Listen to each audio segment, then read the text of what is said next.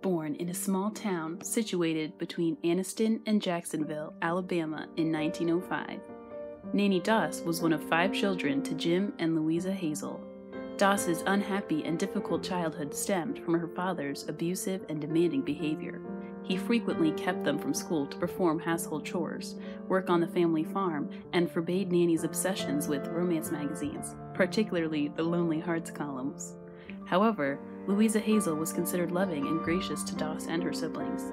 At the age of 7, Nannie claimed to have suffered a head injury when she hit her head on a metal train seat, to which she later cited as the source of her destructive behaviors, although she was never professionally diagnosed with any mental disorders.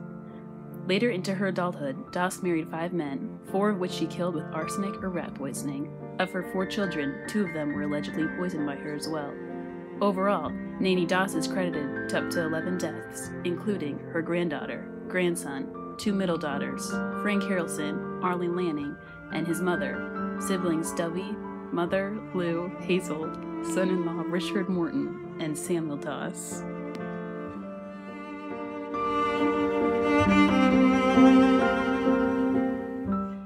Nannie Doss is now recognized as one of the most prolific serial killers of the 20th century. After marrying Charles Braggs at just 16, Doss's first marriage disintegrated drastically by 1927 due to Braggs's abusive temperament. This period marked the start of Doss's murderous habits. That year, 2 of their children died. Their deaths were attributed to food poisoning. Soon after, Braggs is left with their oldest daughter, Melvina, after receiving an anonymous warning not to consume any food prepared by Nannie. He earned the distinction of being the only husband not to die at the hands of Nannie. All of Doss's marriages following Braggs ended in poisonous deaths. The natures of the crimes consisted of Nannie poisoning her husbands through coffee or her classic prune pie when she found fault with them. These killings occurred years apart, with no evidence set time frame. The demographics of Doss's victims included faulty husbands, in-laws, and blood kin. Although Doss never left a signature, her last murder of Samuel Doss proved to be her undoing. After Mr. Doss had been admitted to the hospital after consuming arsenic-ridden prune pie, the physician who treated him rightly suspected foul play.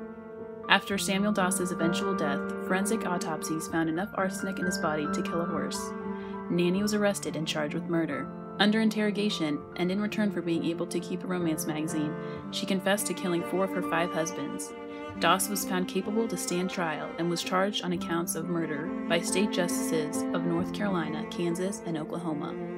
Although she had been sentenced to death by electric chair, Doss was sentenced to life in prison because the judge declared her insane and did not want to set a poor precedent. However, Doss was never found professionally diagnosed with a mental illness and did not receive treatment. Thrilled at the prospect of life in prison, her habit of smiling and giggling when discussing her crimes earned her the nickname the Giggling Grannie. She attributed her crimes to the head injury she suffered during childhood. On June 2, 1965, on the 10th anniversary of her incarceration, Doss died of leukemia and was buried in Oak Hill Memorial Park.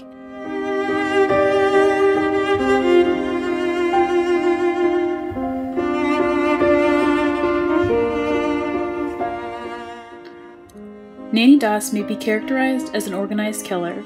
Doss was charming. She had multiple partners throughout her lifetime, with one of her relationships lasting over 15 years.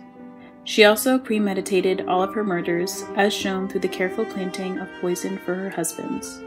Moreover, these victims were obviously specifically targeted, even in Doss selecting them for marriage leading up to the murders of them.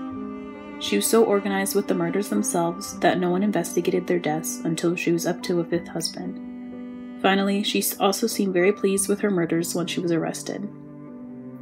Nannie Doss was most likely a mission-oriented killer because, quote, mission-oriented killers justify their murders as being necessary to rid the world of a group of people that they perceived to be undesirable, unquote. Doss found all of her husbands to be unfit after a certain amount of time, as none of them fit the standards she had for the perfect partner. Mission-oriented killers also plan their murders with organized and careful precision, and commit these murders quickly and cleanly, as Nannie did with her poisonings. Doss killed each of her husbands because she decided they were not up to her standards of the perfect husband she had created in her mind. According to the Encyclopedia of Modern Serial Killers, despite various insurance payments, Nannie insisted that money played no significant roles in her crimes. Nannie's main motivations to kill stem from her dream of discovering an ideal husband as described in her romance novels.